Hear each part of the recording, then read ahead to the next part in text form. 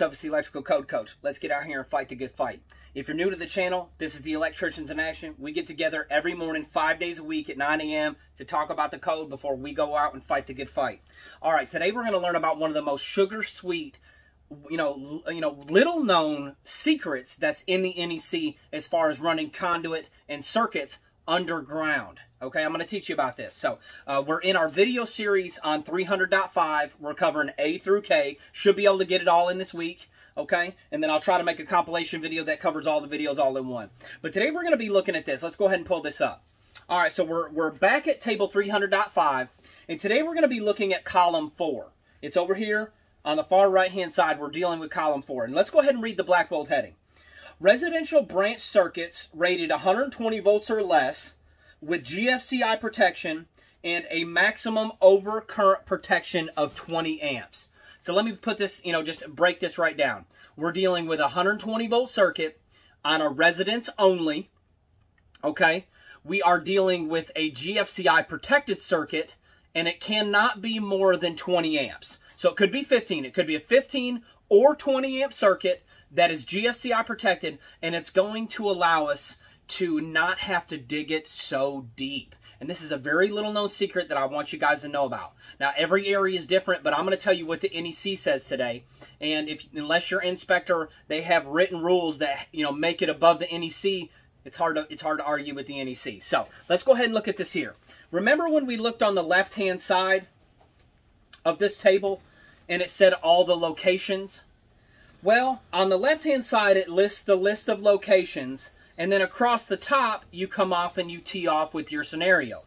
Well, today we're going to be teeing off with column 4.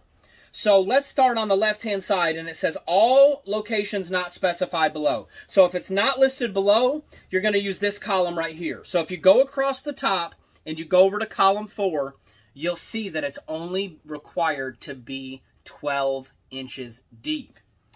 If you go down to the next column where it's talking about concrete 2 inches or less, 2 inches or equivalent, and you go over to column 4, it's only required to be 6 inches deep.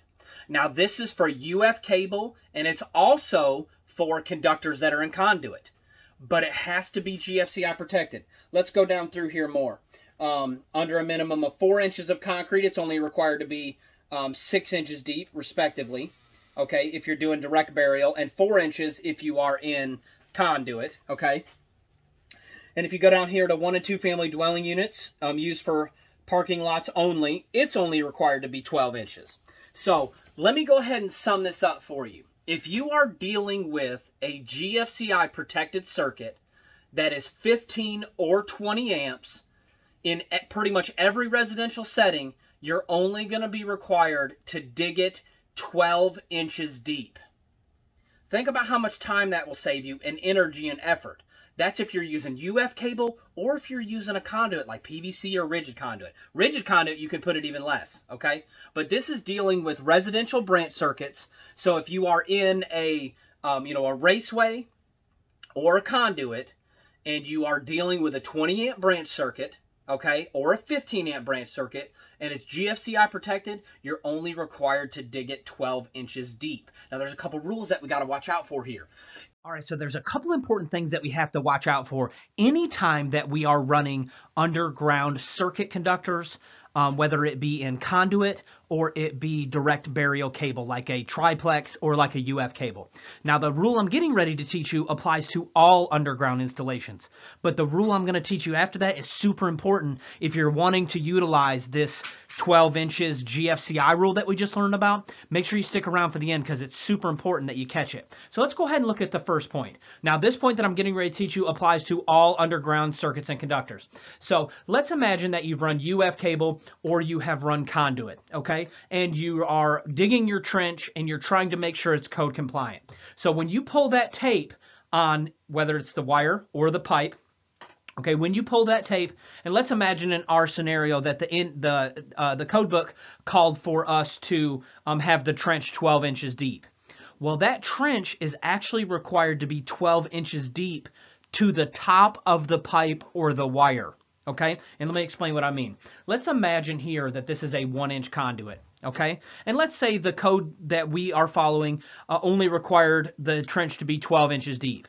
Well, our overall trench is actually going to have to be 13 inches deep because all of the burial depth requirements in the NEC actually require it to be to the top of the pipe, okay, or the top of the wire. So if you had an 18-inch trench that you needed and you had 1-inch conduit, you would have to have a 19-inch deep trench.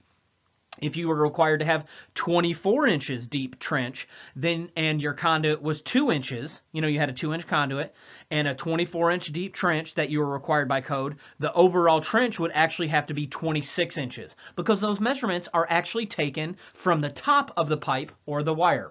Now let's learn about the most important rule if we're wanting to use column 4. Let's get to it. All right, y'all, so I'm super excited about this part of the video. We're going to learn about the #1 rule that you have to remember if you're wanting to utilize column 4 in table 300.5. Okay, so with that being said, remember this is for residences only, 120 volt circuit, 15 or 20 amps or less, and it must be GFCI protected. So let's imagine this is our home, pretty nice house, I'd live in it, okay, and we have an outbuilding over here. And we're not wanting to dig very deep. We're wanting to utilize that code. We only want to run a 110 outlet out to this building and maybe one light. So we only want to dig 12 inches deep. So we drop our UF cable in the ground, we come up and we come over. Now this is where the most important part of this code comes into play. If you ever want to utilize the 12-inch rule, you absolutely have to GFCI protect it for one. And for two, that GFCI protection must originate before the conductors go underground. Okay, and that makes sense. They're allowing us to not dig it so deep because if it's GFCI protected there, we have that level of protection if someone were to ever dig through it. Okay, so with that being said, there's a couple ways to accomplish this. One way is with a GFCI breaker. Remember, never repeat anything in these videos, just use them for educational purposes only. So we could potentially put in a GFCI breaker at the origination of the branch circuit. Okay, and this would be code compliant. It would protect it all the way across and all the way to the outbuilding. Also, at the same time, your outbuilding would be required to be GFCI protected, so it would already be taken care of for you. The next thing that we got to watch out for, and we could use a GFCI receptacle and feed it off the load side. Okay, you brought the line side into the top, and off the load side, you fed your underground installation. Now, this GFCI could be located inside or outside, depending on how you want to set it up. So this is one rule that we have to watch out for in order to be able to utilize the 12-inch rule is it's got to be GFCI protected before the conductors go underground. Another thing I want to show you is that this also could be used if you're wanting to do post lights. This really applies to any 120 volt, 15 amp or less GFCI protected circuit, okay, normal circuit. You could use it for post lights. You could use it for anything. Wouldn't you much rather dig your wire 12 inches in the ground for post lights instead of 18 inches? So, love this code. Just wanted to share it with you. I am the Electrical Code Coach. This is the Electricians in Action. Let's get to it.